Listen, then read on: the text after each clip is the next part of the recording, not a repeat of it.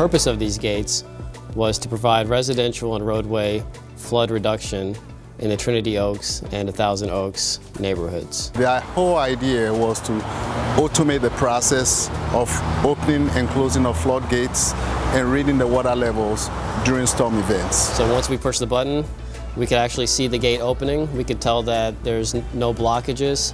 We could tell that there's been no debris buildup. So it gives us real perspective from the office. So as before, we would have a crew of workers that would have to go out to each site, manually hand crank the actuator wheels. It was a very laborious, time-consuming task. 3, 2, 1, cut. SCADA is an acronym for Supervisory Control and Data Acquisition System.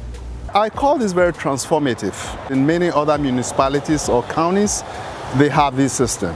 If we know that a major storm is imminent, we can open the gates in advance.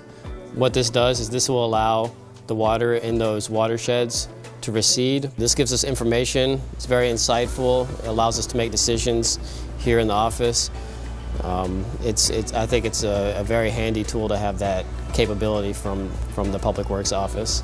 So now we can electronically monitor the levels of the water, and so we know way ahead of time now if we have an issue or if we've reached that level where we can go ahead and open that gate. Before, we would have had to send someone out, sometimes in really bad weather, to go see what's happening at each gate. It's going to be reduced to maybe 1 or 2 people who can read these things in our offices.